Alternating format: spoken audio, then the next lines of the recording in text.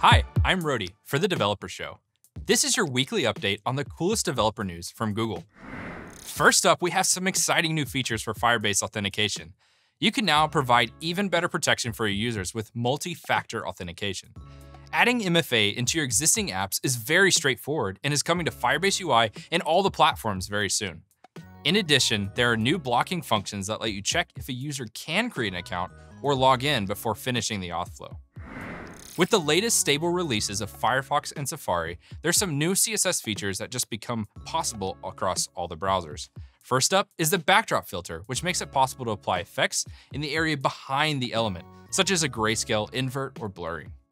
Next, we get the scroll snap stop property, which makes it possible to control the snapping behavior of scrolling elements. With the Beta 4 release of Android 13, you can now update your app to support the new predictive back gesture.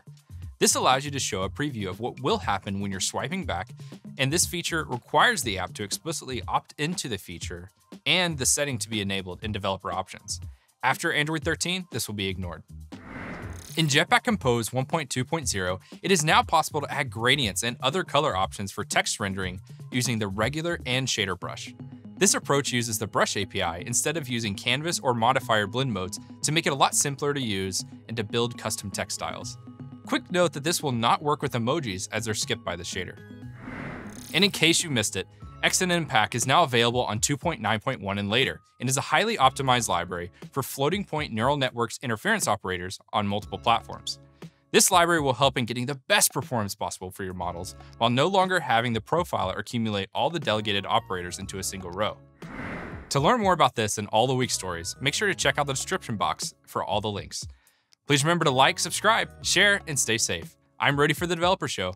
Thanks for watching, and we'll see you next week. All the delegated operators into a single row. I'm going to redo that section. There's a lot in there.